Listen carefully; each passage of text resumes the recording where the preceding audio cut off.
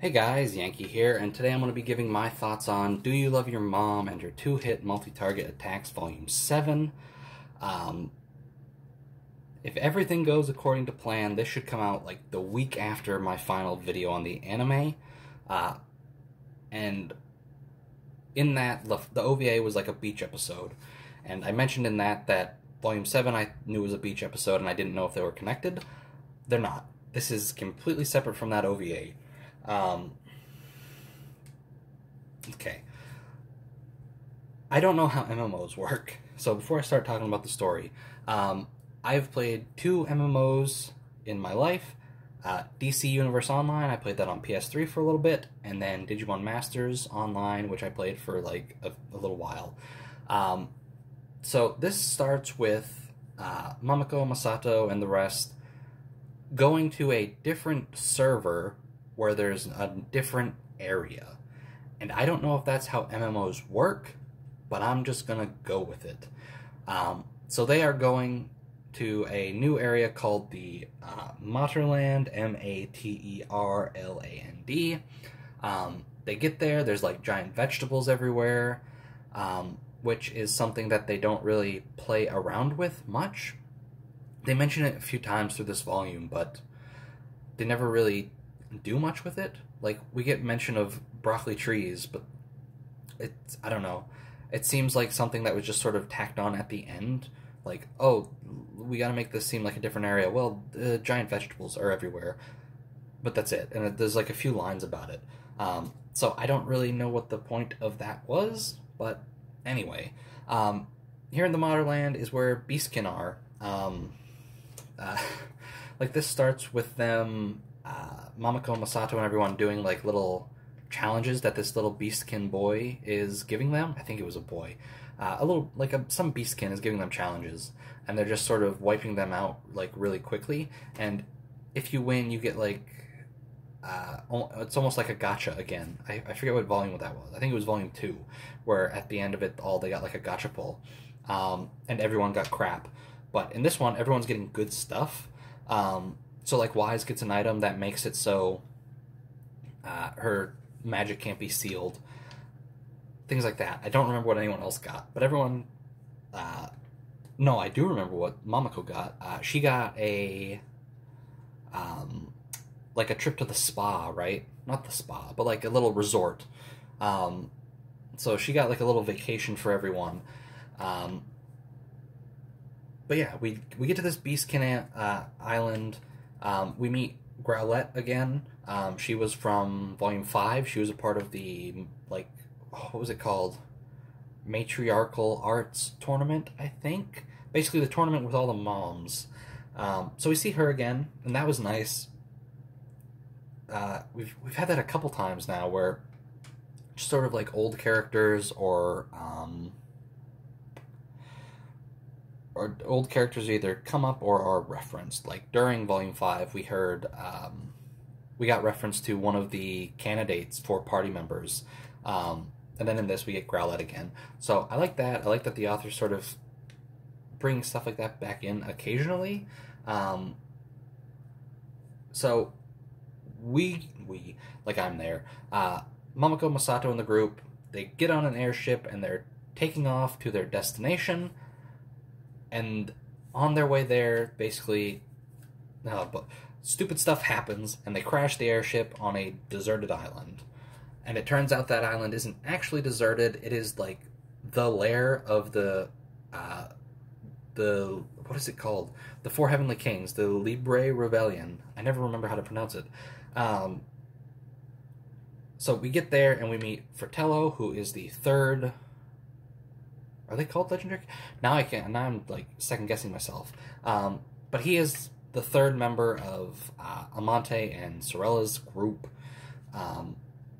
And sort of he and Masato sort of meet and hit it off and become friends. And it's like, what is it? Like that silly thing anime does where like men bond through like fighting and things like that. I guess it's not too silly. I'm sure that happens, but like they do it a lot in anime. and like it's sort of like the first major male character Masato has met. So they sort of take a liking to each other, and they train here and there throughout this little volume. Um, and, and then we got, well, first of all, Masato is very excited to do to be like Bear Grylls and just survive on the deserted island. And that's quickly ruined by Mamako and Medi and Wise and all them, who like they crashed, so they couldn't go to the resort, so they're turning it into a resort. And during the crash, everyone lost their equipment, so nobody has anything. But Mamako is still able to like basically communicate with Mother Earth and Mother Earth and Mother Water. So she'll be like, the kids want a resort. Can you make a resort? And then a resort appears. And then they made like a little town, and suddenly this deserted island has like a bunch of tourists on it. And that was silly. And we see a bit of Masato sort of getting crapped on. Like, that's happened a lot in this series, but it happens, I wouldn't say more here. It keeps happening here. So yeah, they turn the island into a resort. They're off, like, having fun. Throughout this, though, we see Mamako getting really tired. And Masato sort of notices. And he sort of keeps quiet about it at first, but brings it up eventually. And then, Wise, Medi, and Porta and stuff, they sort of notice as well.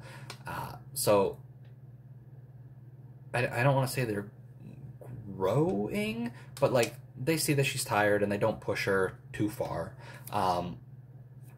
So they're relying on her a lot, but they at least realize Mamako has limits too.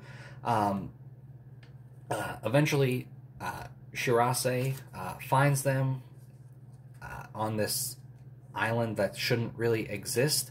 And we also get a new sort of Shirase form, which we don't get for too long in this volume. We get Meowrasi. I haven't written as Meowrashi on my notes, but Shirashi. I'm having that thing where you say something so many times it doesn't sound real anymore. Shirase. It's just her in her nun outfit, but with cat ears and a cat tail. And that's it. But that's fun, because the first volume she was somebody else, and then she quickly becomes the nun and just sort of sticks with that. And I wish that the author had done more with that, having her be like different characters every once in a while. So yeah, Shirase's new form was fun. Hahako is still here. At the end of volume 6, we had Hahako basically deciding she's going to try and make Amante and Sorella her kids. And that's back here. We see her basically on this island trying to, like she brings up that she wants them to be her children. And we get like this silly bath scene where Mamako and Hahako are giving Masato a bath. And it's fun. I like how Hahako keeps popping up. I hope she continues to keep popping up. But yeah, my notes are a mess. I'm really sorry about that. So we get to the end. We're just going to skip to the end. Masato still didn't know that Fratello was part of like the 4 Heavenly Kings, and Fratello basically leads him to their lair. Just brings him in because Fratello promised Masato he would teach him like a very strong move. Because a lot of in this volume we see Masato really trying to get stronger, which is sort of one of the things that he was excited about for like this having to survive on the island with like no weapons and stuff. It's like this was a chance for him to get strong. And that eventually ends up with Mamoko's exhausted. She's been working hard this whole time, and the island itself is sort of like draining her power. So it's like she didn't have her swords, which probably took a bit out of her when she was using like Mother Water and Mother Earth, but like the island itself was designed to weaken her, kind of. And Masato basically steps up and says, "Look, you're tired. Leave it to me." And she does. And like this is where the volume like was elevated for me, we're 7 volumes in, and Masato hasn't really gotten a whole lot to do. And finally, we got like, here we go. He gets a big fight to himself, and it was good. And Mamako didn't step in. She didn't have to come save him. The reason he was able to win is because of Mamako, because we learn in this volume that, again, the point of this whole game that they're in is to sort of bring mothers and their children closer together. So when Masato says that he's going to protect Mamako, he gets a power boost, and that's great. I like that a lot. It's so silly. And like after all these volumes, he has grown quite a bit by this volume, where he basically sets her down. Oh, the talk they have. I like this volume a lot. I don't know, the first half of the book is sort of par for the course, but by the end, I'm really loving this volume, and it's probably my favorite volume of the series. He basically sets down Mamako and says, look, you're tired, but you're pretending not to be, because you don't want me to worry, but I notice, and that just makes me worry more. And it's great. And Mamako just says, okay, I'll leave it to you, and I'll relax. And she gets like a new move. I forget what it was called. It's like a Mother's Day off. So she gets like a new like ability because of it. And it's great. This was a Masato volume, and it was really good. And some people really don't like Masato, and I get it. And especially in the first volume, he's kind of a jerk. But I get it. And by now, I really like him a lot. And I'm really interested to see what happens going forward, because there's only 4 volumes left. This series ends at volume 11. And he now knows he now knows that the source of his power is Mamako and wanting to sort of protect her. So I'm interested to see how he uses that in the future. But that's basically it for like the main story. I got 2 more notes here. One, Porta's mom. It's been hinted at since like volume, like maybe even 2. Like I don't. It's been hinted at since early on that Porta's mom is some sort of big bad guy. I don't remember what volume it was. It must have been the end of volume 3. I assume it was Amante talking to like the Black Mist, and the Black Mist specifically says, don't mess with Porta, right? Leave her be. And so we get to the secret lair, and we get to we see like their quarters, right, where they live, and there's 4 rooms. One is Amante's, one is Sorella's, one is Fratello's. I also didn't mention this. Fratello was not a man. He is a girl. Of course he is. Of course she is, right? I never thought for a second he was actually male. And then there is a 4th room. At some point, Mamako and everyone else get here in the lair, which I didn't talk about, but whatever. That part's not really important. And Shirase and Porta, who aren't combatants, they go and hide in the 4th room, which didn't have anybody in it. And they go in, and Porta sees like a stuffed animal, and she sort of runs up and hugs it, and Shirase asks her, like, you like that stuffed animal, right? And she's like, yes, I've wanted it since we got in the game. And so Porta's mom is in charge of the 4 Heavenly Kings. And here's sort of like my theories. Amante, Sorella, Fratello. Those are the 3. I don't know if Porta's mom is the 4th Heavenly King and she's just in charge, or if what I think it is Porta's mom wants Porta to be the 4th one, and so that's why when she gets to the room, it's full of stuff that Porta likes. I think it's got to be next volume, right?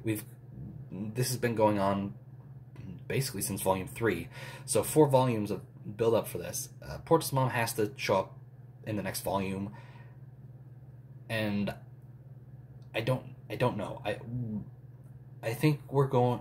Well, they even Shirase brings up that, look, you're breaking the rules, but if your intention in breaking the rules is getting closer to your daughter, well, we can maybe overlook some of what you're doing, because that's what the whole point of this game is. So I think next volume we're getting Porta's mom. I think we're getting maybe not a betrayal, but I think it's going to be one of those things where Porta is sort of like she's almost forced to choose a side, like Mamako and everyone else, or her mother, and I think that's where the sort of conflict is going to come, and I'm excited, and I'm glad we're sort of getting. I'm glad we're getting to the end of the Four Heavenly Kings thing. I'm glad we're finally figuring out what Porta's mom is, because that's been hinted at since Volume 1. Overall, this is a great volume. This is my favorite volume of this series. I think when I rated it on Goodreads, I gave it a 5 out of 5. I really enjoyed this. I'm really looking forward to seeing where the series goes. If the Four Heavenly Kings stuff wraps up next volume, I don't know what they do for the last 3, but I'm excited. I'm looking forward to it. This is one of those novels that I picked up sort of on a whim and didn't think I would like as much as I am, and I almost dropped it. And I'm really glad I stuck with it, because this is actually really fun. So anyway, this video got way too long. Thanks for watching. I'll see you guys next time.